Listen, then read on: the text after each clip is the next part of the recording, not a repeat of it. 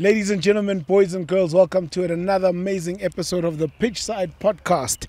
And as usual, I am not alone. The lineup is amazing. Today it is even legendary on another level. Yes. Another Yes, level. another We are level. elevating. Yeah. We are taking it higher. Next level. Next level. Next level. Yeah. No, We we're barely going go higher. first floor. Now we're sixth floor. AbanomaZulu bari hey sekuphezulu manje. Yeah. Phezulu. We are stepping it up. Phezulu. Isilungu esiphezulu leso. Welcome to the show and thank you very much for gracing us with your presence. Thank you so much, Naves. It's a pleasure to be here. Thank you. Hey, Tommy. Yes, sir. All right. Dominator. So you can't call me a legend today. Yes. We've got a serious legend. Yes. Because I know in South Africa we just play with this word legend until we know with the real legend. But I will school him. Ke sa boeletša. Yeah. O bolela sekgwa se se leng go godimo. Oh, Se okay. sekima. Yeah, Se no, get up. Sekima. Yeah. Ke sona se. We're talking Champions League. Okay. On Sunday, we saw the boys come out and put out another beautiful display of football and managed to win the game 3-0, which is the first game in the group stages. How important is it for the boys to have won this first game in the group stages? Naves, I think it was very, very important, crucially important. It's just like when you go to the Africa Cup of Nations tournament. The first game kind of sets the tone of how your tournament will go. So it was very, very important for Sundowns to win this game. Yes. And set the tone Yes. for the next matches, because if you lose points early in the stages of the group stages, Yes. then it kind of derails you. You become desperate. You try playing catch up now. That's not good. So you need to set the tone. And it was not just a victory, but it was a dominating victory. Yeah. And I think it was good for the team. Yeah, I was listening to the coach of the opposition speaking about them being their first time in Champions League. But I also then previously before that we had spoken to Coach Rulani and even amongst ourselves about the fact that every time we've played a team from Maritana, in fact, let's just say Bafana, the two games we've played, we've never won against them. So it's also not to say that they come from a weak country. Yes, they come from a strong country of football, because even when the coach was speaking, you could hear that it's Champions League. He's admitting that we need to learn how to play Champions League because we have never been here. Quite true. I think they might not have been there before, but you could see that it's quite an experienced team. You could see the aggression when they tried to win back the ball, and you could also see their style of play. They don't panic. Yes, they are aggressive, but when they have the ball, you could see they tried to impose themselves. Pity those Sundowns just didn't allow them to impose themselves on the game. But they are quite a very decent side, very experienced. You could see it's just that they don't have the experience at that level. Hlompho, how do we deal with aggression? Looking at the way the Mamelodi Sundowns way of playing, how do we deal with aggression, far much more physical players? I think, as Bertie, I alluded like the style of play. Yes. And I believe the nature of the tournament itself. It tells you you don't have to change your DNA. Yes. And as Sundowns, as they say that they didn't give the opposition enough time, to battle them and to make sure that they push them back. Yeah. So what you do, you must make sure that you use the ball well. Yes. And Sundowns team now, they know how to use the ball well, and that allows them to be injury free in terms of that confrontation of the opposition. But I love the fact that even though they know how to use the ball, they still know the nature of this tournament, that you still have to score goals. Yes. And it's a game of goals, as Mr. Kwenaite is saying, that the first game was very, very, very important to make sure that you set your tone for the rest of the tournament. That once you win that you're not gonna come with a calculator. You don't need that. You home and dry, because you can easily calculate to say, at home, if I win my matches, I'm home and dry. I'm in the next round already. So I think with the approach, I must say, credit to the boys, because you can tell that they have matured in that space now. You know, we mustn't take away from that the team played against Mamelodi Sundowns. They pushed Mamelodi Sundowns back, and if it was an easy match, I'm sure we will be talking about a 10-0 score. Yes. But you can tell that it was a team, a match of two teams that are very well coached. They know what they are playing for. They know that this tournament is more important, and they know that to be in the Champions League, you need to win your domestic league. Yes. So that tells you that this is a champion team. And yeah, they've won. I mean, they've won their league for the last 5 times, 5 years, 5 seasons. Yeah. They've been winning it, so they're definitely not an easy team. We're now coming into it and looking at the entire group. Yeah. I think this might be the group of death, because it is a very difficult group with Pyramids and TP Mazembe as well. True. Yeah, it is. I think Pyramids for me are the sleeping giants of Egyptian football. That's true. Granted, Zamalek and Al Ahly have dominated, but Pyramids, I wonder, Naves, there was a time where they actually brought Rivaldo from Brazil, and he played for them. Yes. I mean, that's a serious team. That's a serious team, and they've got an owner who has invested quite a lot into the team. Yeah. He wants to elevate the stature and the standard of the team to the level of Al Ahly and Zamalek. You can see how they are no longer prepared to dwell where angels fear to tread. Yes. Now they are trying to punch above their weight division. They are there and thereabouts. They are second, third, sometimes even first. Yes. And so it just goes to show you the ambition and the desire to also be counted. And remember, I think in Africa, if you want to be taken seriously, you've got to compete in the Champions League. Thank you.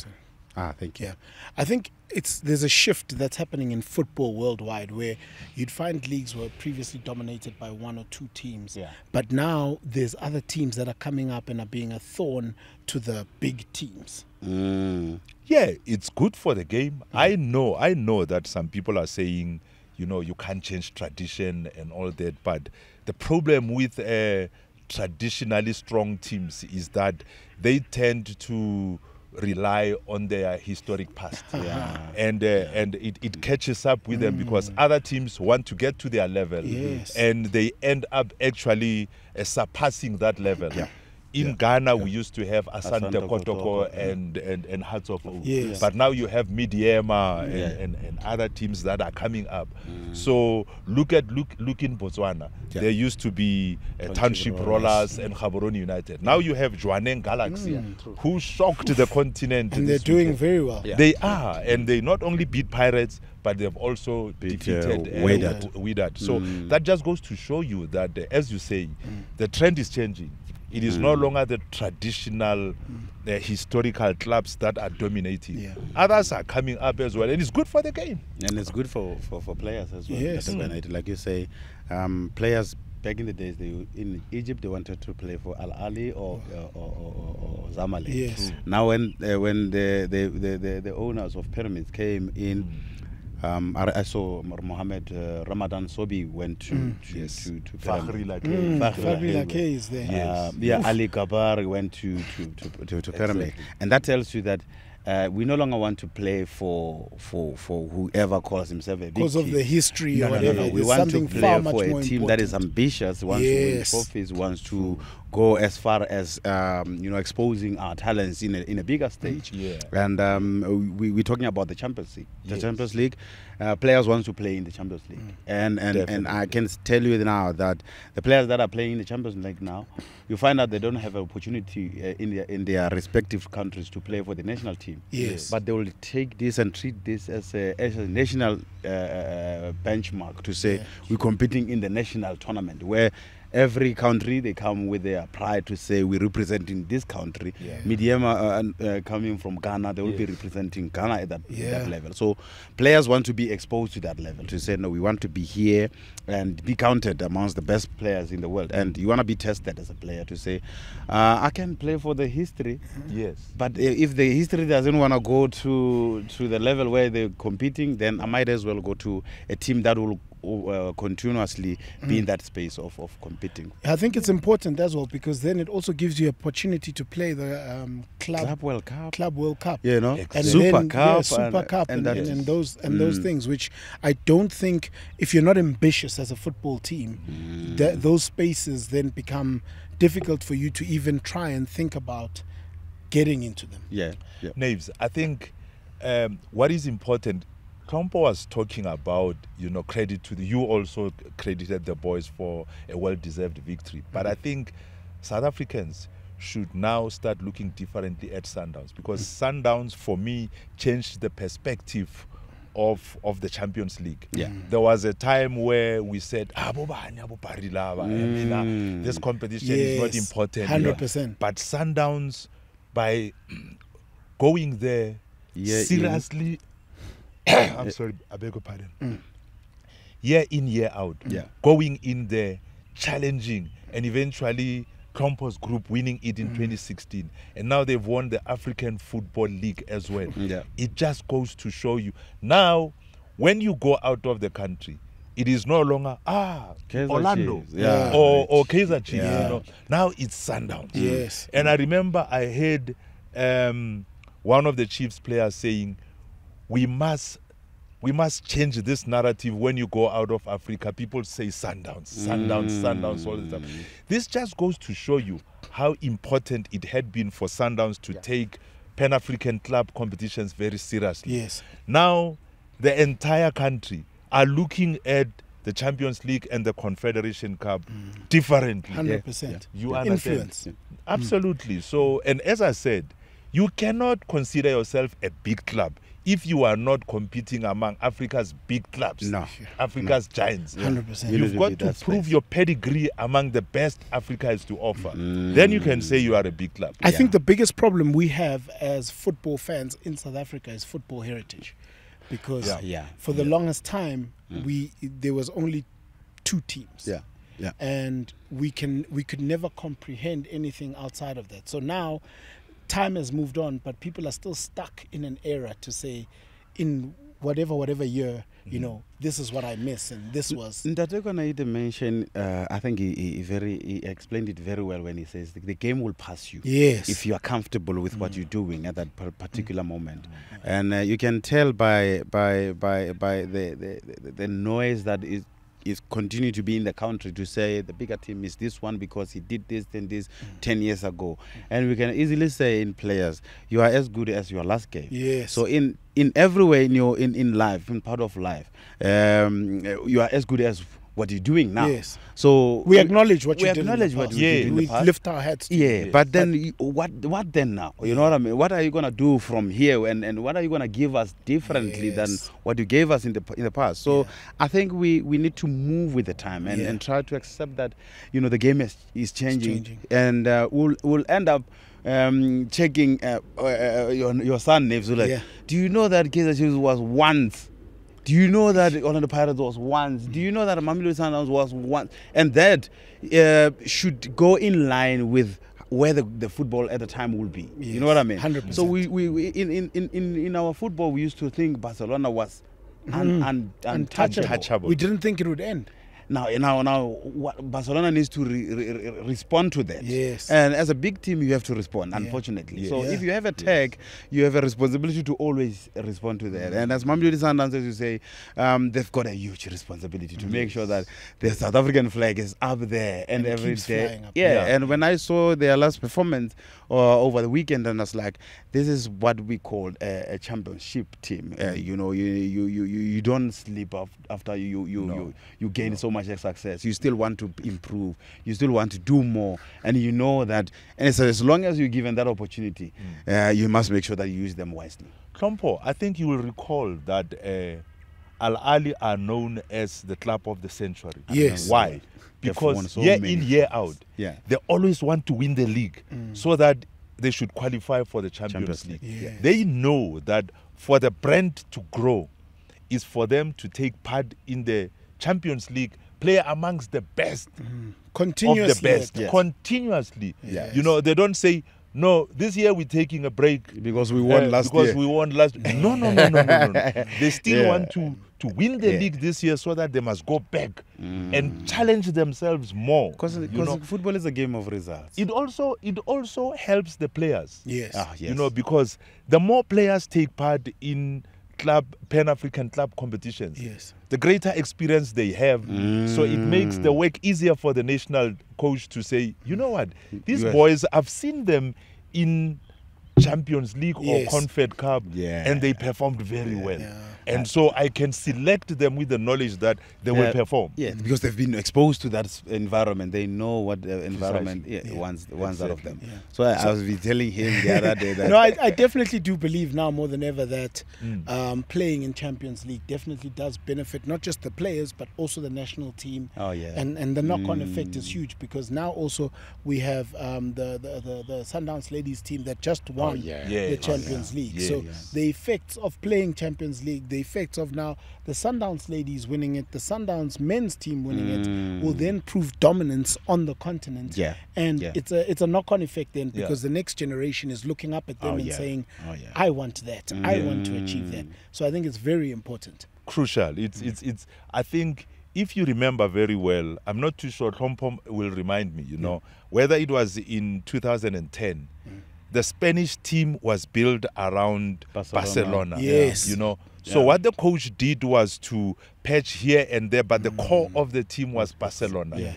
Now, if you look at Sundowns right now, and you look at the last couple of matches that the national team has played, at one stage, I think it was against Benin, there were 6 players. So the coach knows that as long as you have the core of the team coming from one team who are club mates at that particular team, and they are playing at a higher level, then it makes his job much easier.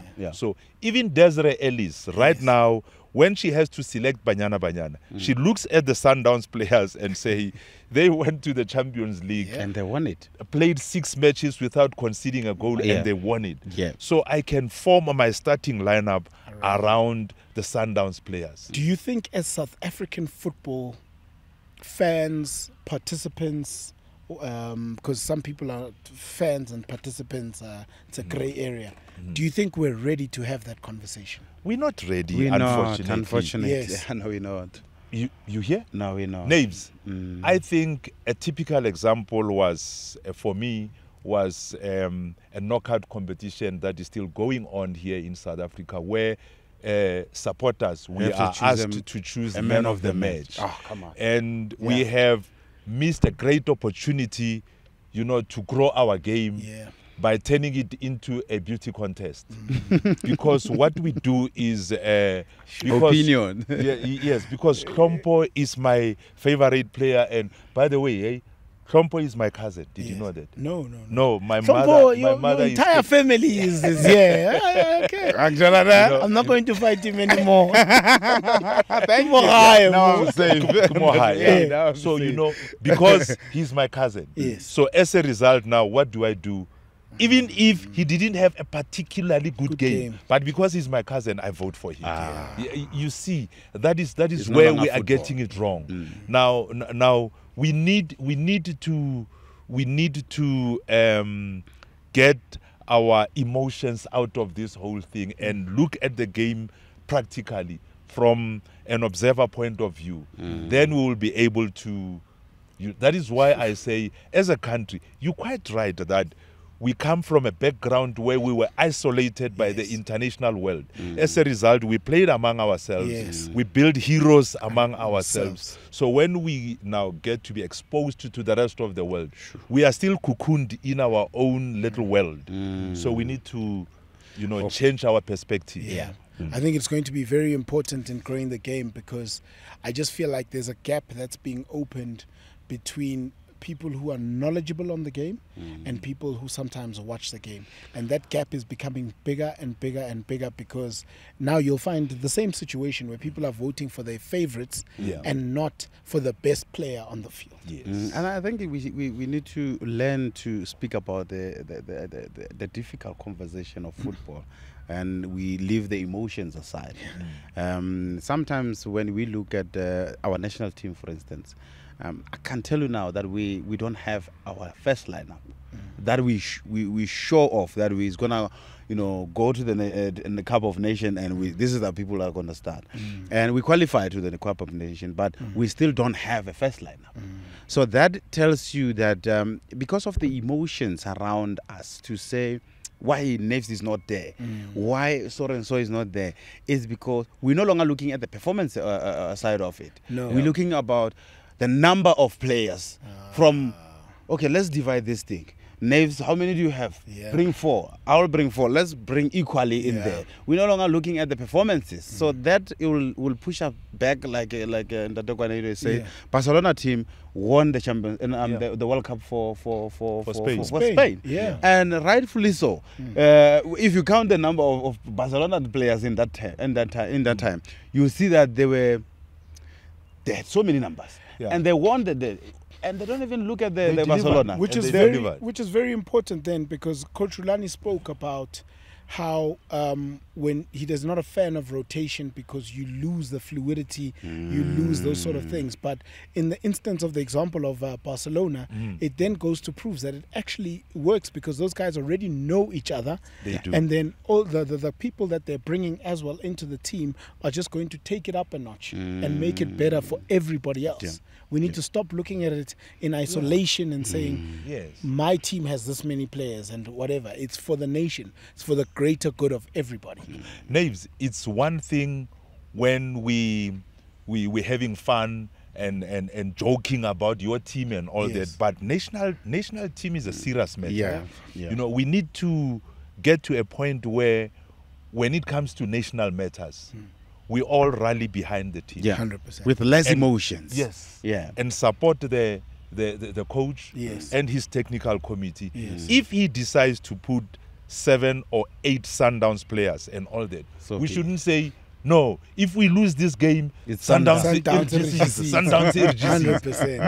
No. I think we should all say there are South African players. They are representing all of us. You understand? Now, by putting so much pressure on the coach, then register take a Sundowns. Then the coach will think twice before he goes to a plan that initially he thought it could win him the game. And he's only human, so that will happen. Our next opponent is TP Mazembe. Mazembe is Joe, I'm laughing because I know that team. Man. Fortunately, I worked with them for close on 2 years. I worked with Mazembe, and I saw how much passion the owner, Moise Katumbi, put into building that brand. Just the same as what the former chairman of Mamelodi Sundowns, Dr. Patrice Motsepe, did in elevating this club.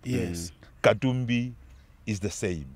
He did that, and he built Mazembe into one of the powerhouses of African football. And what he did was, right now Sundowns is going to Mauritius. It's going to, Hlompho was talking about going to play Leopards in Congo and all that. So they would bring a team of scouts who will observe because they know Champions League is the best of the best. For them. So when you get there, there is a team of scouts that are observing the opposition team. If there's an outstanding player in the opposition team, and provided he can fit into the system of your own team, they buy him. They don't even hesitate. They go for that player. They go for that. They had players from Zambia, Rainford Kalaba. Yes. I remember the students Sobira. Yes. They had Koulibaly. Yes. They had absolutely. Are they the TP Mazembe we used to fear so much? You know, when you go into their territory where you would be like, hey, you tremble. You're trembling. Are they still that team? Not anymore. Not anymore. But you can tell that they are rebuilding their team. Yes. And it goes back to what Dr. Kwenaite was saying. Yes. That when you are still doing well, have a backup plan. Yeah. And I think they let it too long to press that restart button. Okay. So that's why now they are still trying to catch up and build up the strong team that they used to have. And they are struggling with that to accept that they are a big team, but they are struggling. Yes. But you can tell even when they are playing that they are so emotional.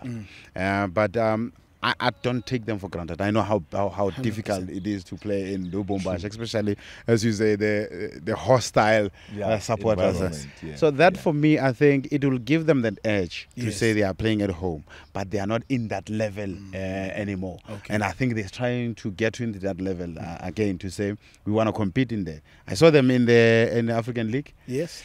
The new players that they got there, you can tell that they're still trying to gel within the structure of the team. Yes. But that is the TP Mazembe. You cannot take them for granted and say they are building and you're going to beat them. Those you need to make sure that you're still on top of your game. We saw the Wydad coach come out and ultimately say we took our opponents for granted and we got punished for it. So we can never take any team for granted. Champions League, you can do that. No, it's Champions League. Everybody that's there has earned their place to be there. Not only that, but they always bring their A game to Champions League because they know, just like Hlompho says, that TP Mazembe might be going through a rebuilding phase. Yes.